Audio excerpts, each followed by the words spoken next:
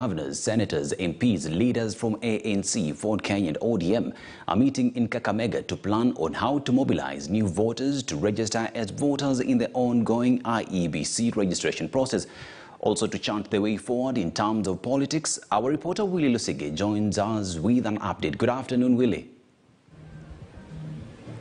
Good afternoon. Indeed, it seems that this is the period for politics because we have seen Western region really playing a critical role in terms of the 2022 presidential election. That's where we have seen in recent times a number of political leaders, actually those ones who anticipate to become the president on 2022, by the end of the 2022 presidential election, have been camping here for the last few weeks. We have seen the deputy president, we have seen the ODM party leader, we have seen even ANC party leader Musalia Mudavadi trying as much as possible to win the hearts of the voters of Western region. And that's why today all the leaders cutting across all those political parties that are dominant here in Western, that being ANC, Ford Kenya, ODM and even other independent candidates, have converged here at the Golf Hotel in Kakamega to vote the way forward in terms of the community as per the registration of voters, because we know that IEBC has a process which is currently underway of registering new voters, which began on the beginning of this month and which is expected to end actually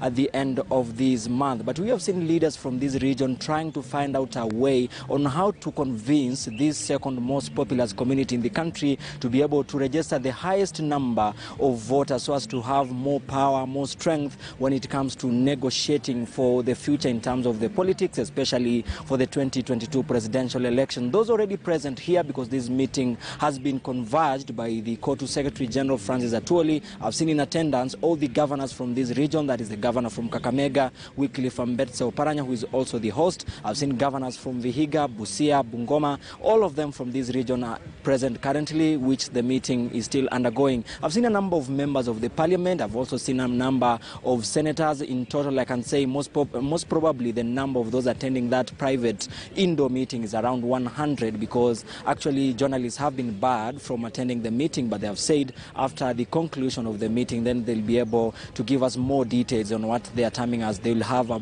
press briefing after that meeting. But most probably what they're discussing is that to do with the new voters registration, and apart from that also I'm sure they will discuss matters to do with the 2022 presidential election and how to be able to convince all the leaders from this region to come together, even though we have different political parties, to be able to speak in one voice, and apart from that also support one presidential candidate who we don't know who it is. Maybe it might be Musalia Mudavadi, maybe it might be ODM party leader Raila Odinga, maybe it might be the deputy president or any other presidential candidate, but we'll wait until the end of that meeting, then we'll be able to give more details on what was the main agenda, even though they have said they will be discussing the new registration of voters, but also politics will take center stage at this meeting that is being held here at the Golf in Kakamega.